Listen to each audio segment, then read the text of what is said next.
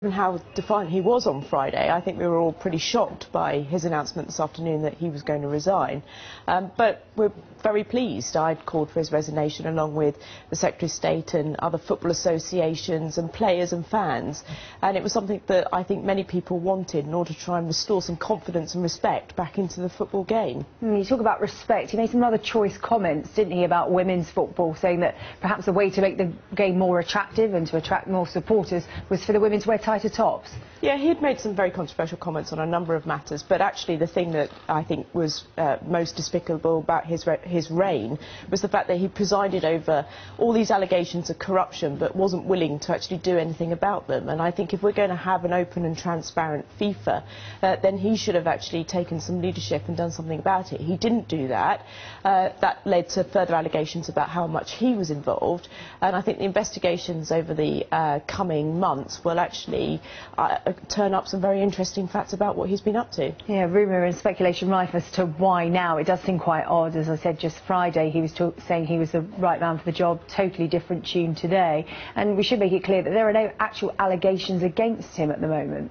There are none against him, but I think that what's quite clear is that there are executive members that are quite clearly implicated.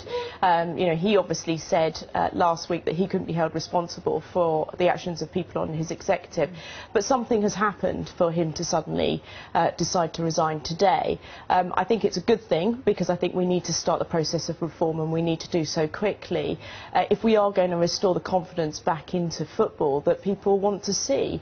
So, you know, I think that we're going to see a lot of change over the coming months and years, and that's what we need. It does seem that it's going to be a slow process, because even though he's announced his resignation tonight, he could be there for another few months, as we're finding out that the next presidential election might not be until December. How frustrating is that? Well, I think it's incredibly frustrating that there will be a delay. That's obviously a process matter, but you know, it's very clear that he has said he's not going to be the candidate. I think that's a good thing.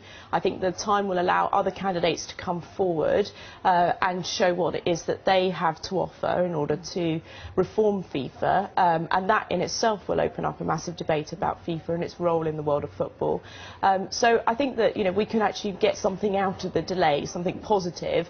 Obviously I would have loved him to have just gone today, but that's obviously not the process.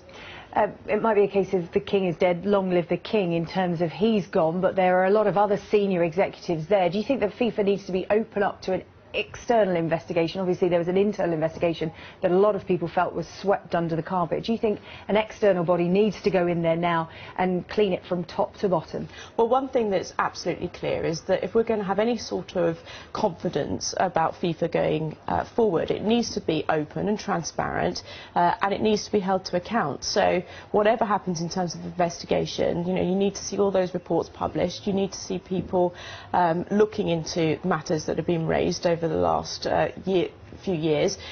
So, you know, but we have to make sure that it is open and transparent for people to have that real confidence and respect.